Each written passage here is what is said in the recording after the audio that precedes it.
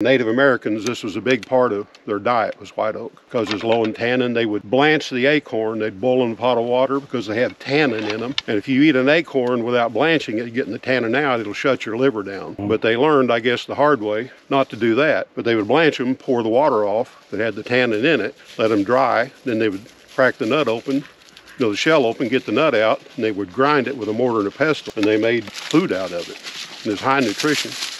So Native Americans were the first foresters because they, for at least 2,000 years, University of Pennsylvania did a study for at least 2,000 years before Native Americans did prescribe burning to promote oaks.